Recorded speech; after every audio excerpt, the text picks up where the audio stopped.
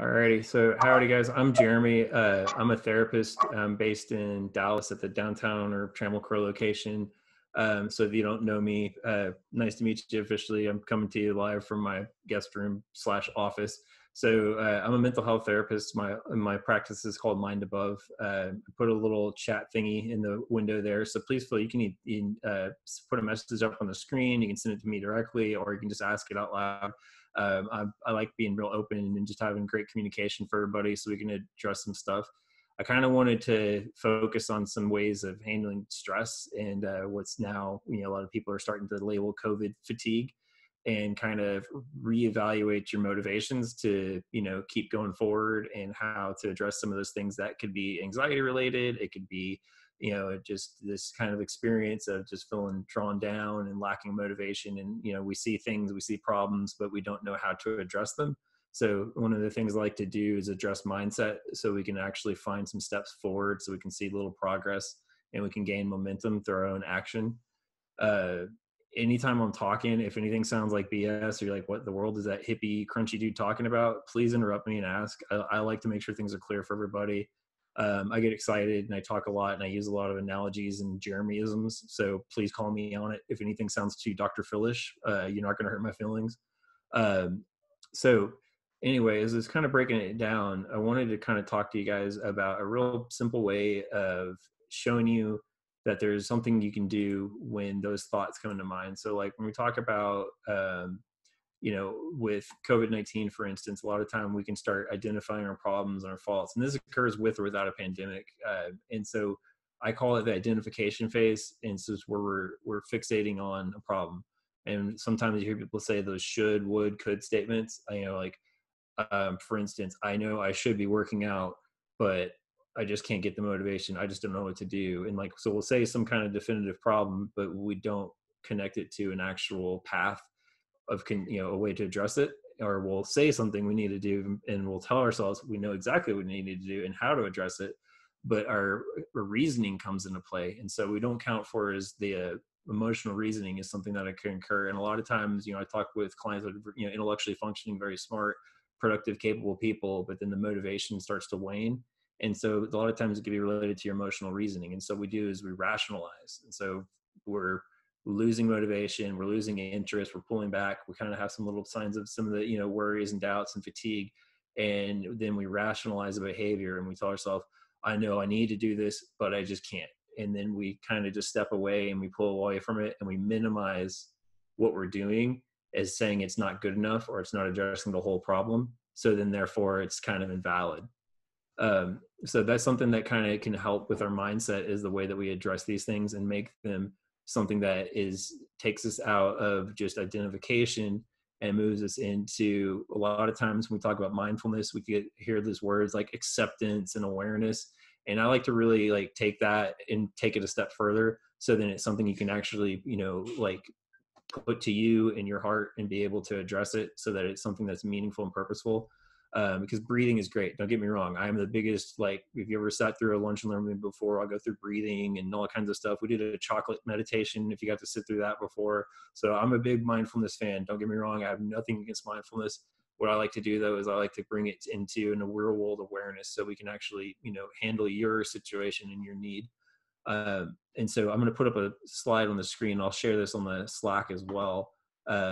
But something that can occur when we're in that state is we will get stuck with the identification state and we'll lose sight of taking it into an acknowledgement, and an acceptance is the next stage. So like when we acknowledge something, we're going to be looking at it from the standpoint of, what am I able to do about it? I see this thing, I acknowledge it, and I understand it's weighing down on me. So like for me, what I'll do is I'll have to be very honest with my thoughts and feelings. Like as a therapist, I'll go from talking to people about motivation. I'll talk to people. The next client could be talking about a domestic violence situation. The next client could be talking about suicidality. The next client could be talking about happiness and progress and the fact that things are going so well, they don't know why they're still in therapy.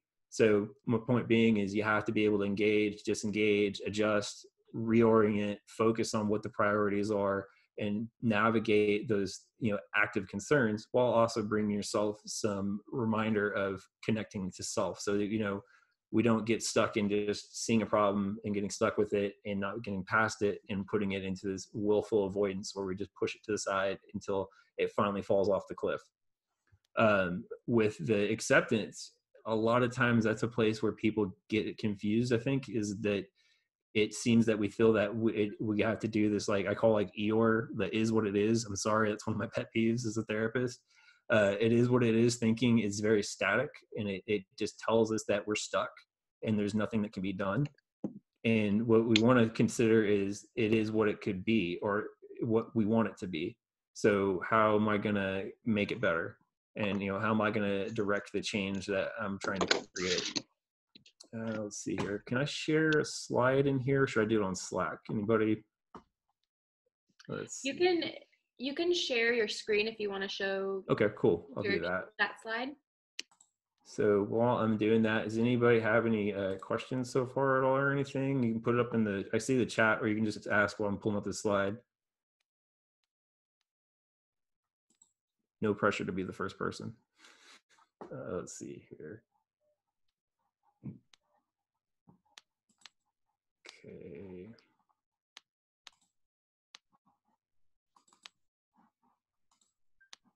All right, cool. And then now you guys have disappeared off my screen. Hang on 1 second, let me open this up. Sorry. Okay, can you guys see the slide? I'm gonna make it bigger.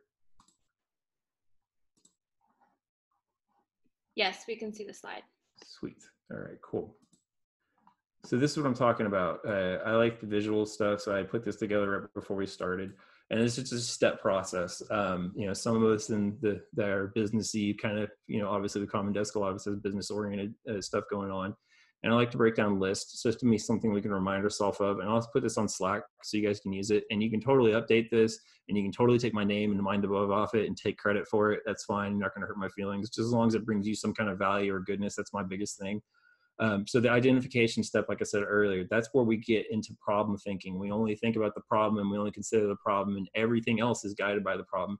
So what happens there too is we only see a problem. We don't see much else around it. And so as we try to shove it aside, that's where we get that broken thinking that doesn't allow us to go into acknowledging it fully and accepting it as it is. And so what is that feeling? What is that thought that you're stuck with? And then owning it as it is. Instead of saying, oh, I feel sad, this makes me depressed, or I don't know how to feel, I feel anxious, and then trying to push it away because it's a bad feeling. It's saying, hey, it's okay that I feel bad. It's okay that I don't know what the hell tomorrow brings, because I might not. There's things that are inside our control and they're outside of control. But in that moment, it's okay to feel bad, and it's okay to understand that you may not know every solution and answer. And so then that's where we start to acknowledge the weight of the problem, and we see how it's affecting us. So we're starting to put more definition. I really like diving into definition of problems, so that way it doesn't just become this minimized thing that we push away, and then you can more clearly identify it. Because sometimes a lot of people talk to me in therapy and they'll tell me something like, oh, I'm just sad all the time. And they settle. And so then it's, okay, well, that's the problem. Well, I'm sad, but why? What's going on? What's bringing you to sadness? Let's dive in deeper so you can have a better understanding. When we dive in deeper, that's when we work towards what's actually called acceptance. And we see it as it is in the actual truth of it. So when we do that, what's interesting is in this mental health process, we're actually taking some of the weight off just by actually being a little bit of vulnerable. So if you're Brene Brown fan, shout out to her. She talks about vulnerability at length.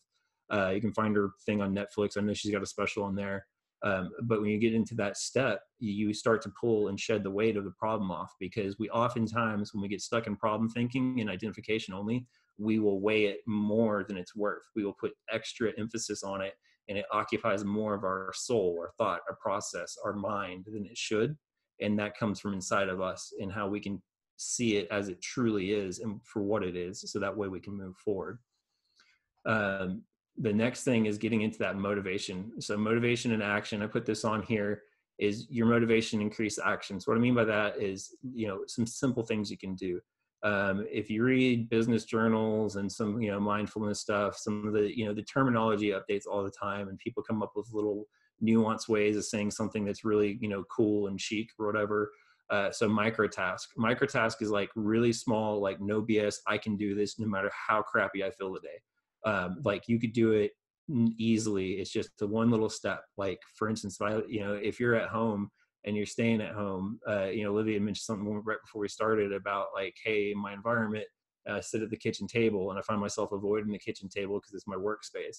And that's, a good way of kind of helping us, disconnect from the work mind mentality so we can get to our own personal existence in life, even though we're in the same physical space. Something that occurs too, though, in, our motivation in action cycle is we want to accomplish small tasks. So small tasks might be like Marie Kondo, the living room, and organize my stack of magazines and color code my book collection or whatever. I always smile when I see the design team at Common Desk, because there's always like this deep thought and like the little nuanced details, and it shows, which is fun for me because I have an office across from the library area. So I see that as a neat little challenge that, people put a lot of emphasis in, and, make it look really representative of a space. So some things we could do is, simple steps in our own home. Is this space representative of me feeling good? Does this make me feel, like I'm in my fortress of solitude? I'm a comic book fan, so, forgive me if I bring up Superman or anything like that. So, this is my space to recuperate, recharge, renew, feel better about my existence, and feel I am safe and secure. So that's something, we look around as we're on the Zoom call, is like, what's outside the camera shot? Is my bed made? Is these kind of simple things? Those are micro tasks we can do daily. It's just finding a step to try one and see if it works. And if it doesn't, adjust. It's okay. And just the fact that you tried something is important, because that's where we're going to start to see progress, is just that going back to acknowledgement. So we kind of repeat step 2. Hey, I actually am trying. Then when we start to feel more motivated, we increase that slowly. And then we start to see more action, because things are more doable and they're more approachable, because we created that out of us, out of our mind, our mentality. So our emotions, like the point of my heart for that, our emotions and our mind come together and they culminate. And what that turns into is your cognitive experience, your behavior, your thoughts, the things that you actually share with the world or share with yourself, even, because sometimes we get locked in thought and we won't even address it. So how we get into that step of actually making action towards something. And our actions are going to increase tenfold when we experience the next one. What I put on there is validation. So with validation, this is where we see success. A lot of times when we are focused on success, we think of it in the mentality of our work life experience. And we tell ourselves success in work is me getting that deal closed, me, getting a commission, me finishing that project, me getting that, client report in on time. And so we see that as our validation. Or like if some boss, we have somebody down the line says, hey, great job on that project, great job on that presentation, we feel validated. So that's an external validation. Internally, we've got to do some repair work, because oftentimes internally we will twist our own internal validation into external acceptance. So if Jeremy says, hey, you're doing a great job, that makes you feel good. But if Jeremy doesn't say anything, then we're like, oh my God, he didn't tell me I felt good. Am I doing right? Am I doing wrong? Is this good? Am I good enough? Am I doing so much that it's too much? And we just start questioning our own experience to the point that we break down and separate from the progress that we've created. My thing I want to tell you is it's okay to validate yourself internally. I don't want you to be arrogant about it. I want you to be considerate and be so self-aware that you see how you affect yourself, and to bring in a nuanced cycle of change, get you out of that closed loop thinking where everything is problem, everything is stuck, and everything can't be better. So with that validation cycle, your own internal validation is just as equally important or more than the external validation that we try to seek, the praise, the approval, and things like that. Same thing in our relationships. Sometimes we are the people pleaser. We will go above and beyond, and we will create an imbalance of dependence on what we do and our actions. So then other people become dependent on how they can gain from us. And it's not about we're enabling people. It's just that, hey, we find ourselves pushing harder and it makes them accustomed to it. Or vice versa. We get used to other people doing things, and then we feel that, well, I don't want to interrupt. I don't want to take away from them. They always do this. So why should I do something different? And that kind of transition to the last thing I wanted to talk about is your purpose, is finding your purpose. How do I take this cycle, open it up, examine it, allow myself to take each step slowly with understanding, with humble acknowledgement, and allow myself to not feel overwhelmed and not feel that I'm bad and not put any judgment on myself. It is to do this with this radical acceptance that, hey, even if you feel outside where you need to be, or you're feeling that you're not accomplishing what you're supposed to, it's okay that you're just taking a moment to actually identify it and then step into this process so you actually will address it. So then you can actually achieve that thing you keep telling yourself you're going to do, that change you're going to make or you need to make. So with your purpose is when you find that validation, you can't stop there, because oftentimes that's the other thing we do is we get in this sense of, oh, I got validated. My boss said I did a good job. Hey, I got a award for employee of the month, or, hey, I feel like this was something good. I signed up for another college class, and we'll stop right there. But then we don't do is it connect it to our purpose. So our purpose is something that I find extremely important that we will walk away from, because we say it once or we say it inconclusively. And so there's this undefined, not specific existence. And like, I know I'm just supposed to do good because doing good is what I'm supposed to do. So we have this very vague expectation of what our purpose is, and we can't actually specifically address it.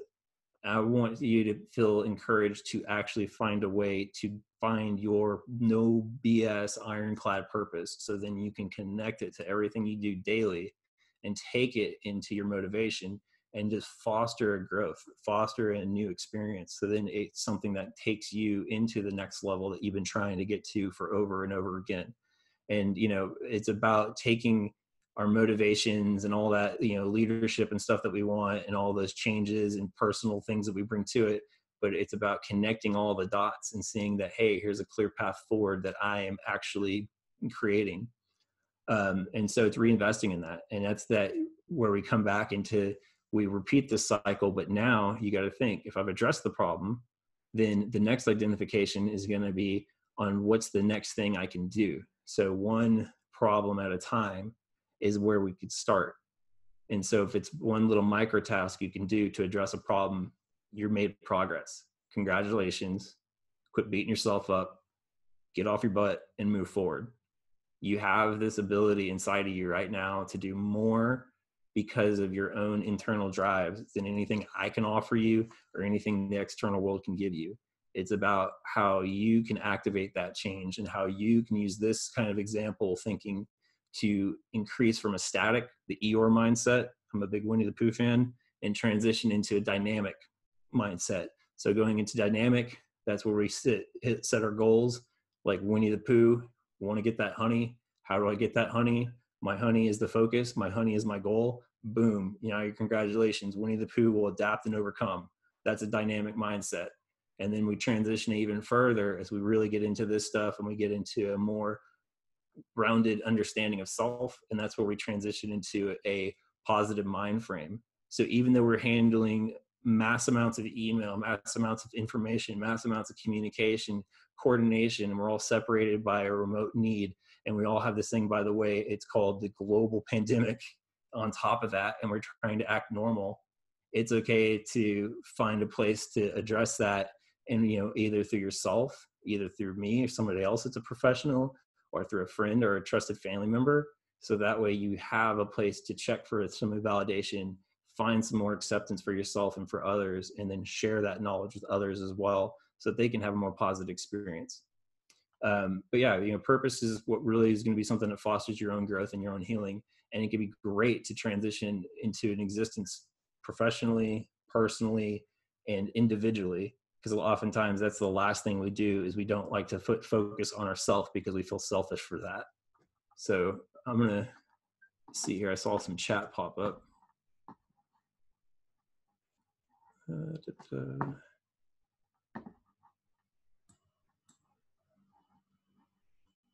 So any questions on that so far? Feel free to you guys interject anytime. I'm going to try to see the chat window. Sorry, I couldn't see it.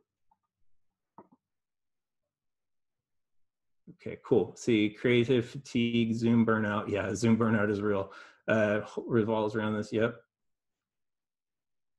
So this is something I wanted to talk about, is what we do is when, we get stuck, is we will put this is something I talk a lot about in therapy, and this is where I'm going to get a little abstract, so bear with me. And I move my hands a lot, even on camera. So if you think I'm like casting a spell on you, like some Harry Potter shit, I apologize.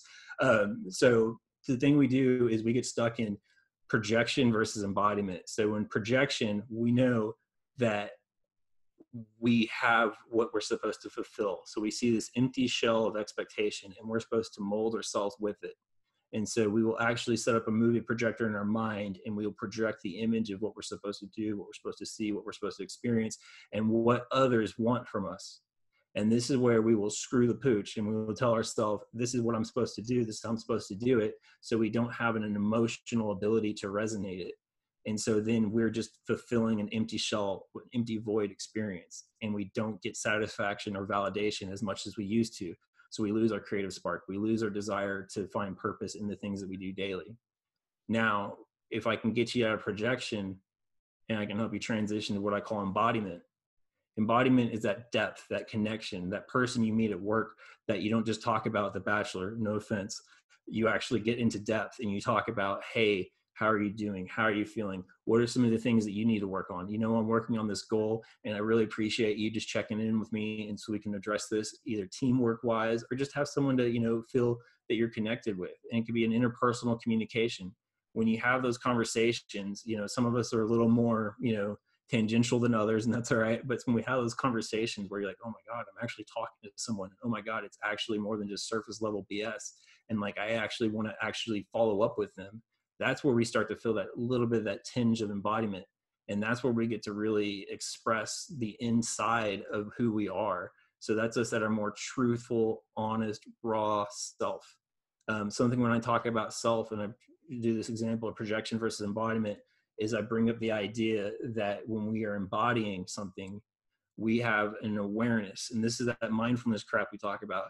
We have an awareness that brings such depth and beauty to our own thought process that we will resonate and connect with our words through an intentional meaning. So then we can clearly define what the hell we're trying to say and why we're trying to say it and how it affects us and it affects others. That's where we can get into if we allow ourselves to take this process and put it into place. So yeah, embodiment is a huge, huge one for me. And I think that, you know, us taking that and examining it and being able to share. So anybody who's on this call, you guys feel free to talk or, you know, put something in the chat box. I'm all about this being a, you know, a conversation that is meaningful and holistic and purposeful. And if you don't feel comfortable sharing online in front of others, absolutely okay. Reach out to me. I'll put my contact info up in the window in a minute.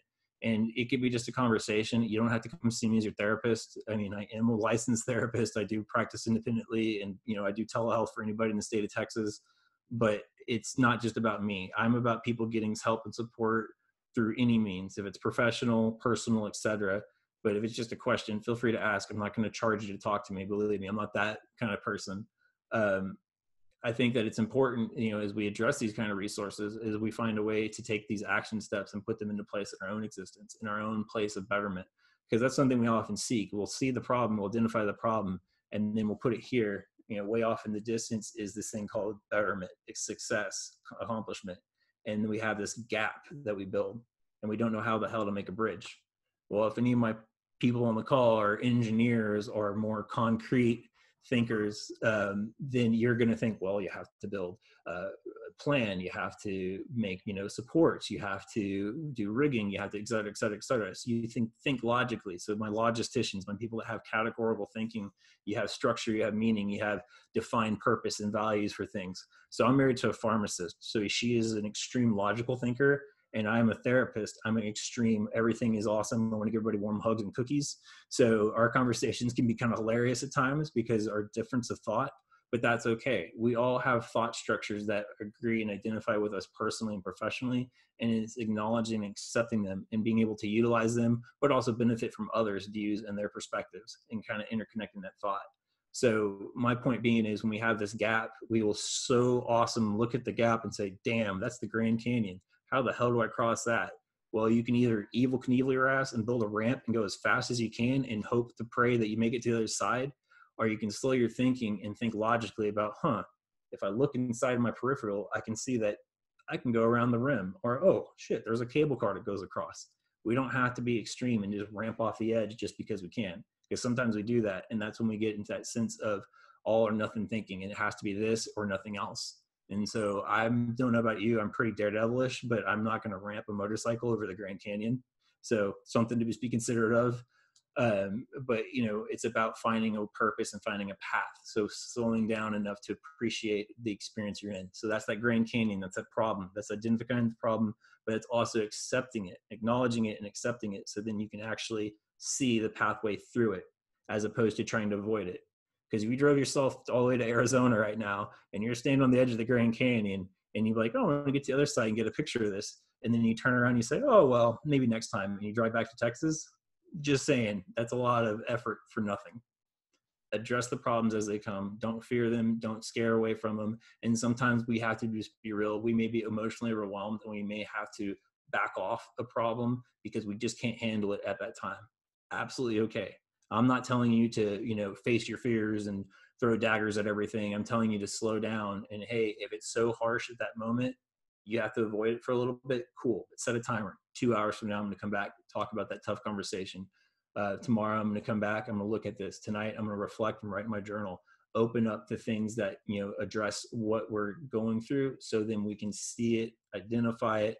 And then later, when we come back to it, we can find a way to acknowledge how much it's affected us and how to accept it at the value it's at now, and then begin to pull it apart so then it's not so weighted and we can actually find purpose to address it. So, but let's see here. Good. Vulnerability. Yeah. Also, strengths really help. Yeah, Lily, you're right. Is we have to remind ourselves what our strengths are. Because here's the thing I'm going to tell you real quick. And this is like my most Dr. Phil thing you're going to hear me say. I promise I'll try to reserve for as little as possible. Sorry. Every time I hear Dr. Phil, I just laugh. Change your life by changing yourself. It's like, yes, thank you. It's like reading a Laffy Taffy rapper. It's like, yeah, that's pretty straightforward, lame. With Dr. Philisms, here's what I want you to consider. And I really, really want you to think about this. And if you want to share out loud or in the box, the chat box, please do. But here's the thing that I want you to consider. No bullshit. When was the last time you actually sat down and actually told yourself that you love yourself? When was the last time you actually felt self-aware to a connection and you actually were considerate of your being as it is, and you were actually accepting and understanding and humble, and you approached your own existence with the best value forward? Because even though you may not feel love for yourself right now, just identifying that you deserve it is a step in the right direction. Think about that. Because if anybody else was having an experience, anybody else was having a struggle, we would throw all the Oprah-esque support at them. Everybody gets a free GM car. Everybody gets this. I need your help. Oh my gosh, I will help you. I will do everything for you. I will lift heaven and earth. But then when it comes to us, people ask how we're doing. Here's a therapy joke. I tell them, hey, how are you doing? Oh, I'm good. If you tell me you're good, I'm just going to tell you I can go on a abstract exploration of what good is that will look like a scene out of watching The Big Lebowski. We will travel space and time, and we'll break the continuum. We will quantum leap your ass to a new existence, because I want you to take it from good to better understanding of what that actually means for you, because your version of good is absolutely different than my version of good. And we have to see that difference is that where we find definition and understanding of what we're truly trying to express. So with that being said, I know I've talked a lot. I want to kind of open it up. Does anybody have some questions or anything I can address? Don't forget you're on mute, like all the nice, polite people. So if you start talking, you don't hear me respond, I promise I'm listening. Jeremy, I have a question. Yeah. So I really appreciate you doing this. This was very helpful, very timely, and I think your insights are just on self-awareness and that journey of those 5 steps of those slides are just spot on. So thank you for doing this. Absolutely. The number one, I work with individuals in executive coaching format. What I'm discovering a lot of is not only I can sometimes see what you described of their own self-awareness coming out, but the biggest question that's coming up in this current environment is, how do I care and show up for my employees when they're in their own homes, when they're working remotely? And they're really struggling with crossing that line into, it seems overly personal to them. Like they can't ask, how are you, or what's going on in your home, because they're used to being in the sterile workplace. Hmm. And so I see them wanting to support other people's journeys, take care of their people, but they're also, maybe it's a issue with intimacy or in this environment. So I'm curious what your thoughts are on that and how I can support them better by helping them have those conversations. Hey, hey, thanks for bringing that up, Matt. And it's awesome to hear, you share what you do. Cause I love learning about you guys, everybody that's in the call, about what you guys do and the things, cause I see some people in passing in the halls. I'm like, oh, I think I have an idea what that name of that company means. And, like mine's Mind Above. So people see it, they're like, okay, he's into some crunchy granola stuff, but I'm not sure exactly what he does. So, but it's neat to learn about it. So with the coaching mindset and like that kind of identification with leadership that get concerns, something I would utilize is something that I tell people is when you're trying to find a depth and a connection and show that you care, is don't focus on what you can ask, focus on what you can display. So what I mean by that is a statement that I use often is, I want you to exemplify the behavior that you want to exist in. If you want people to feel confident and you want them to feel capable and you want them to feel understood, well, holy hell, take a moment and share what your experience by showing them, hey, you know what? Jeremy, the therapist, is a human. And my God, I have kids. And sometimes I want to hit the mute button when I'm in the middle of a call. And it doesn't work like that because this is reality. Other times I want to bring them in, have them sit in my lap and chat with whoever I'm talking to. Obviously, as a therapist, I can't do that because of HIPAA. But, when I'm doing something that's not therapy-esque, I could do that kind of stuff. And it's okay. And it's all right to also show understanding. So, anecdotal stuff like, hey, at home, I feel, a little weird because, like, for me, like I get so used to this bougie life we have at Common Desk, and we have like people like Jenna that make like the best spot on coffee, and they actually weigh it like by the gram. You guys are so accurate, it makes me laugh because when I do it, it's like shoveling a scoop and like hoping it comes out like motor oil. I think things like that we get used to, and it's just our environment and our setting. But things that you miss, like share things you miss about the environment, share things you miss about the engagement with others, but also that exemplifying the behavior you want to exist in is just showing an openness. And instead of being that worrisome mindset and being like, I'm stuck, I can't ask questions, I don't want to, have the HR person come in and slap me on the wrist for saying something or doing something that's too much or too little, then, hey, I can share about me, but I can share with purpose and intention so that I don't go too depth. And then, I'm going, and sharing something that could be problematic and, make people question me, but also I'm showing a little bit of my own humanity and my own vulnerability. That's awesome. Thank you. Absolutely. Absolutely. So, hey, well, no problem, Jade. I'm glad to do it. I saw you said make it a safe space. But yeah, anybody else? Is there something you'd like to address or any questions? I can pull that slide back up if I need to. Hey, Jeremy. Hey, howdy. Hey, so a question I have is, especially right now during this season where there's a lot of unknowns, as far as a leader that is consciously intentional about my interactions with my team and the students and my clientele, how many times can you say, I don't know, before it's scary? Okay.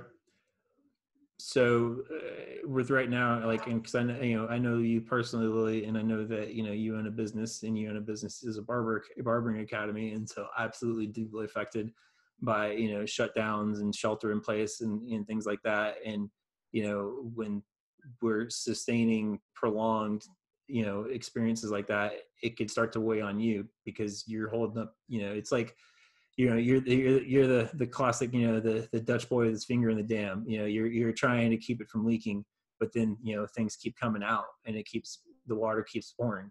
Point being is, it's not a hopeless cause, but it takes a lot of your repetitiveness and your intention and repeating and staying consistent. But also when you start to feel a little woesome or stressful about like that, I don't know, then what do I not know?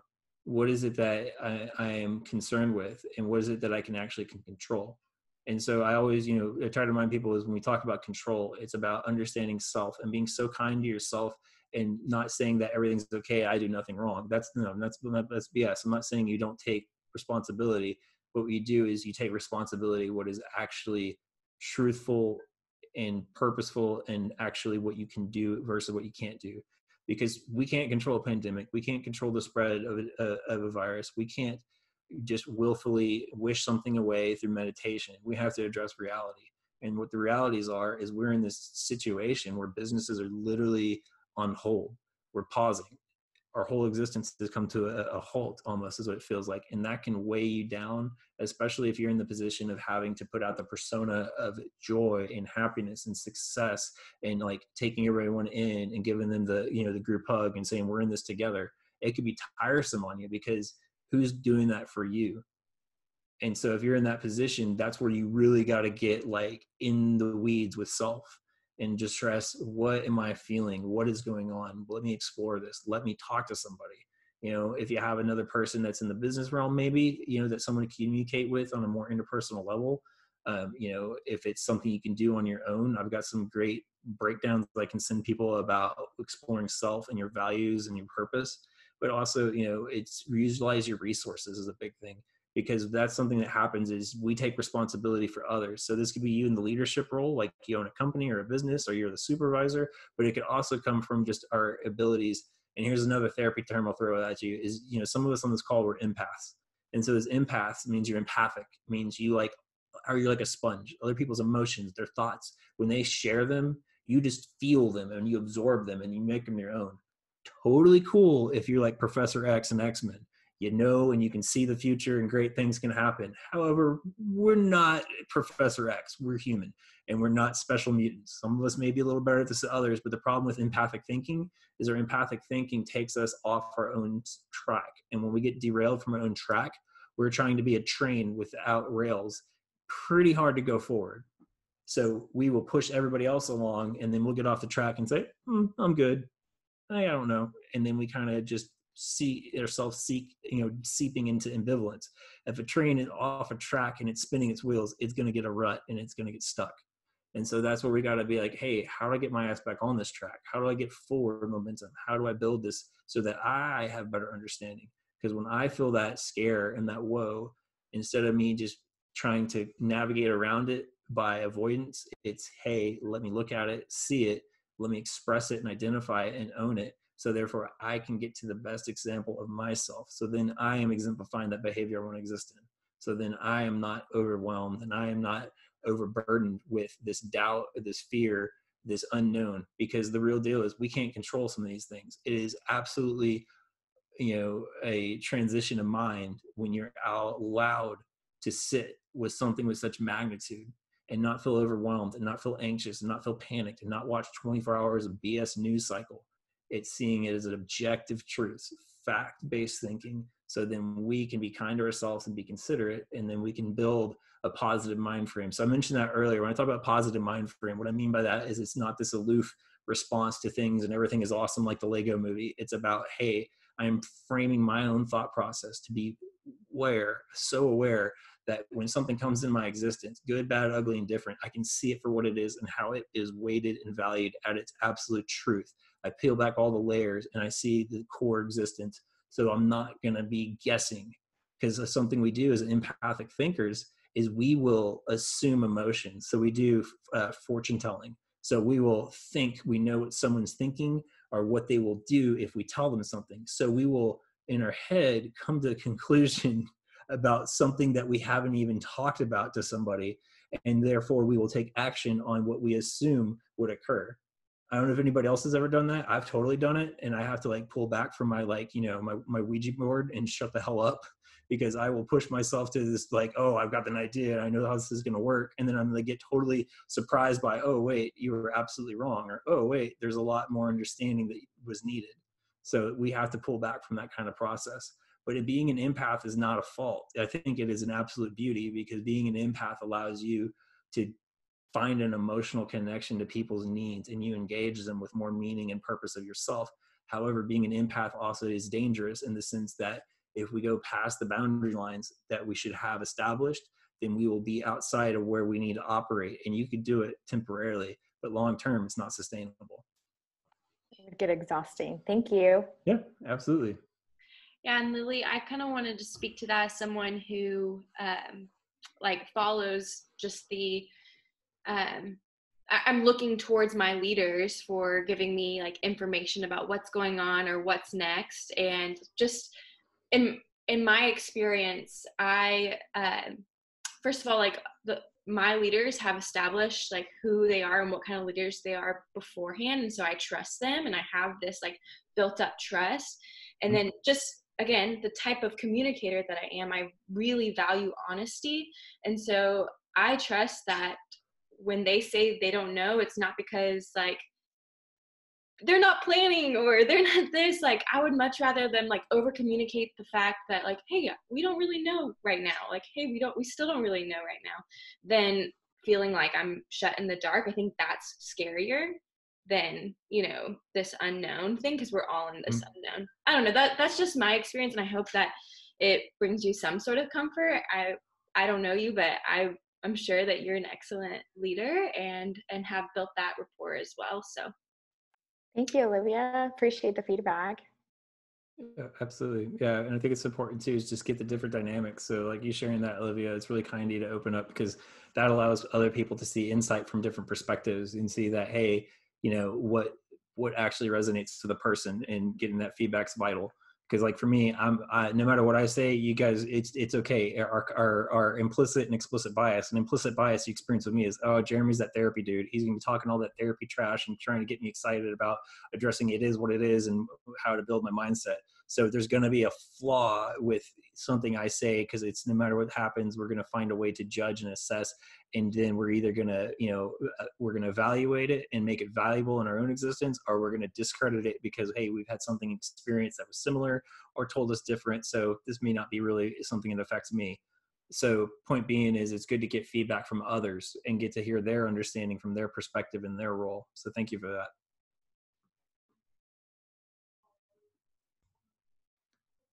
So, but yeah, you know, I think that it's great to get to open up this conversation, and it's kind of neat when you get to get on a call and talk to people. And when you open yourself up to a little bit of this vulnerability and a little bit more of just truthful exploration, it's amazing the depth and connection and the trust alliance you build. Because I don't know some of you, and some of you I haven't even spoken to before this call, but I feel comfortable talking to you this way as I would talk to anybody that's in my practice, because this is something that I've had to work at and practice. Believe me, if we could have a time machine and, you know, I was Doc Brown and you're Marty McFly, and we went back to Jeremy on active duty in the military, way different experience. And this is my point, is we adapt and we evolve. We are who we are at our core, and we built that existence over time. You know, I don't think we need to change who we are and do it differently and never be the same person, because I think that's problematic, because then we flaw ourselves and tell ourselves that what we did before was not good enough, and we can't address and accept the growth that we've had because of those experiences. You know, I know for me, I used to be an extremely angry person. Used to work at basic training for the Air Force, so part of my job was motivating through positive reinforcement, also known as scaring the crap out of people and yelling at them. So, you know, me taking that is an experience that I had, and part of the personal struggles and challenges I had when I got injured and got medically retired.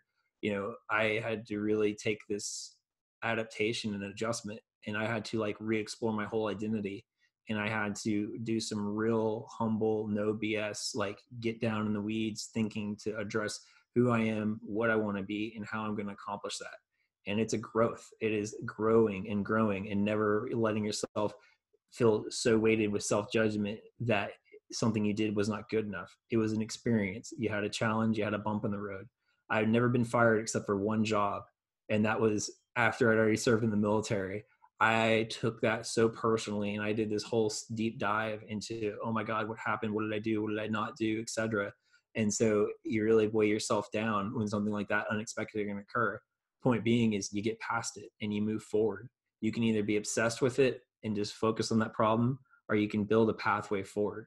You know, some of us on this call, you may be on the verge of unemployment, or you have somebody who's underemployed in your household or unemployed in your existence in your family. And it's tough to talk to them, because it reminds us of what could potentially be our future, and that could be scary. But B, it also makes us feel this guilt, because how can I provide for them when I have to provide for myself?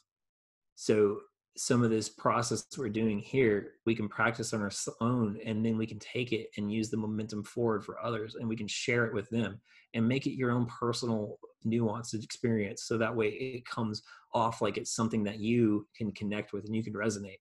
Because me saying it is going to be totally different than somebody else on this call saying it, and that's totally fine. But the point is, hey, how do I build this structure out and make it valuable to myself so I can actually practice it, so then I can share it and take it forward to somebody else and give them a resource and an active tool that they can use daily in their life, versus telling them, oh, I hope it gets better, because gee willikers, you're the best. Awesome. However, we're not getting into that depth that we seek. Remember the projection versus the embodiment we talked about earlier. But yeah, I'm take a minute here. Anybody got questions, feedback, anything? I saw a little person on screen. Howdy. So.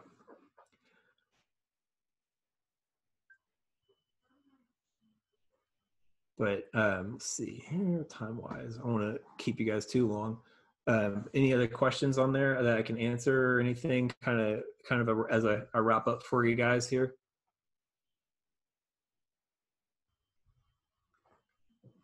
Well, I appreciate everybody that was able to join. And if you're watching the recording, again, I'm Jeremy. I'm a therapist based out of Dallas, at the downtown Dallas Common Desk location. My website, it's www.mindabove.app, so mindabove.app. You know, if you guys have questions, you want more resources and support, feel free to reach out to me. You can contact me by phone, by email. You can absolutely, if you're on the Common Desk Slack thing, I'm on there as well. You drop a line anytime. I'm glad to answer questions. And if there's something that we addressed today that hits you in a good or bad way, let me know. I love feedback and I love hearing from you guys. And that's a way for me to grow and make sure that I'm resonating with the people that I come into contact with, either as a client or as in someone that I work with through doing, you know, things like this, lunch and learn and presentations. So feedback is vital for me as well. And, you know, I appreciate honest, truthful feedback. I know if you go, you know, online, something I always encourage people to do in these times of like, well, how do I support businesses and stuff like that, is, you know, I know that I try to make a point to, when I can't go to a place in person, remind myself, hey, did I ever, you know, go and give them like something as simple as a review can help them drive more people to understand, you know, connecting to what they do. So it's something I always encourage. And you could do that for Common Desk even. You know, the review kind of stuff helps just make sure people see an awareness and a currency of what's going on and what people feel. And if anybody feels encouraged to leave a review for me, make it honest. Don't try to make me feel good about myself. Be completely blatantly honest with how you experience things with me and how you express and identify, and whatever you feel the connection to, absolutely share it. That's absolutely fine. I got to own who I am and I've got to own how I present. So I'd rather people see it with their perspective of, you know, of others, as opposed to me trying to, you know, pad my stats. But you guys are fantastic. Olivia, is there anything I need to roll up or finish up on? Nope, that was excellent. I know that, yeah, it was very helpful for me, and I have some questions I'm going to DM you about later. Yeah, absolutely. So thank you so much for your time. Absolutely. All right. Well, you guys have a fantastic afternoon. Thanks hey, so Alyssa, much. You're welcome.